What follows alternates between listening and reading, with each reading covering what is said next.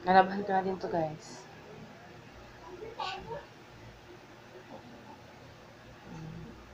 Kita nyo ba? Maganda din yung tela niya, guys. Makapal, hindi siya mainit sa katawan.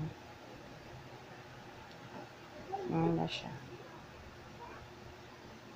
Then, pangatlo is siya ang pinaka-paborito kong kulay, guys. Ito.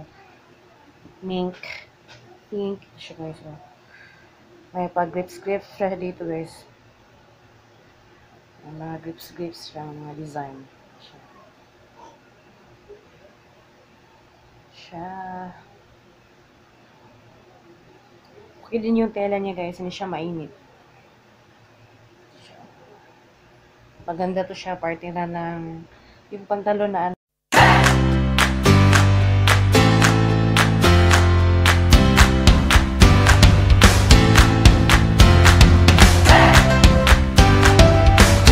So guys, welcome back to my channel, and this is Grace. Today is September 16, 2019.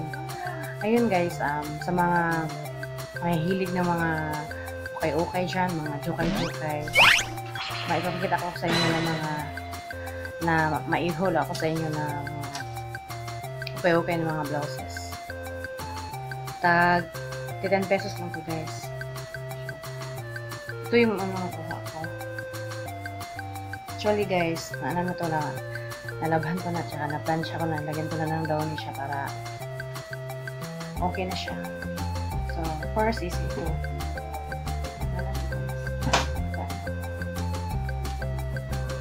Maganda yung tela niya guys, malambot, hindi siya mainit sa katawan.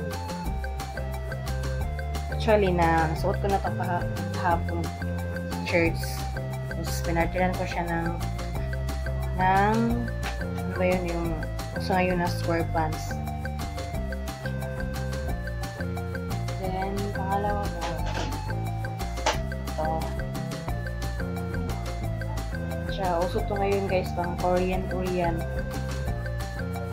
Nalabahan ko na din to guys.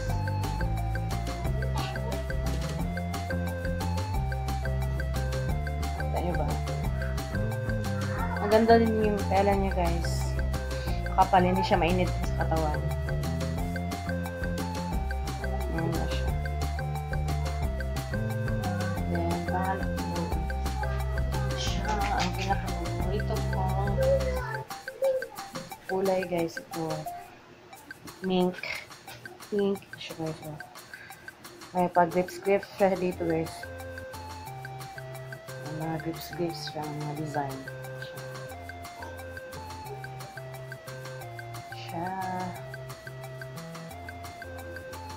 Okay din yung tela niya guys, hindi siya mainit. Maganda to siya, party na ng yung pantalon na ano yun, pantalon na hipster. Maganda to siya guys. Then, pangatlo is stripe na blue. Blue-white. Siya guys. Maganda din yung tela niya. Tsaka may brand pa siya guys. Ralph Lauren. Maganda to siya i-off shoulder.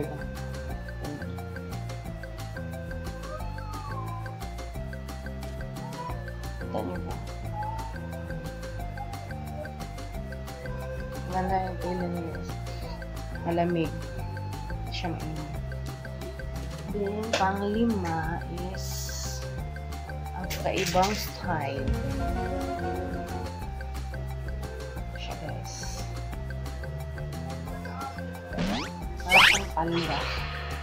Sabi ng asawa ko, huwag mo nang bilhin yan. Para naman yung palda.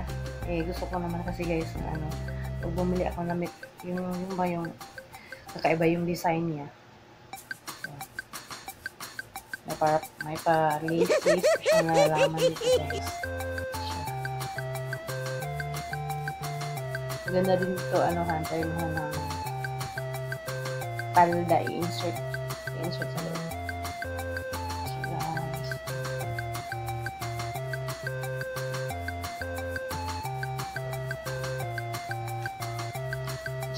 Kaiba yung ano niya, style niya guys. So, ito lang siya guys. 5 lang yung na jukay-jukay ko nung karaang araw. Ito siya.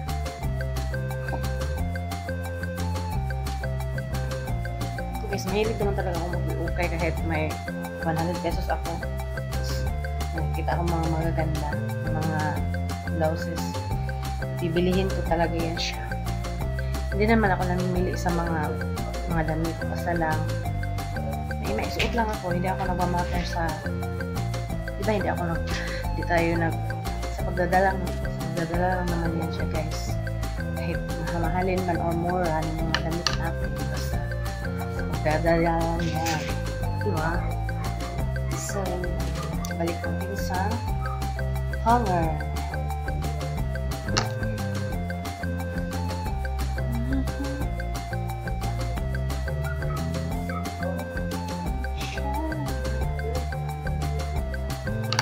Kasi susutin ko to doon sa amin.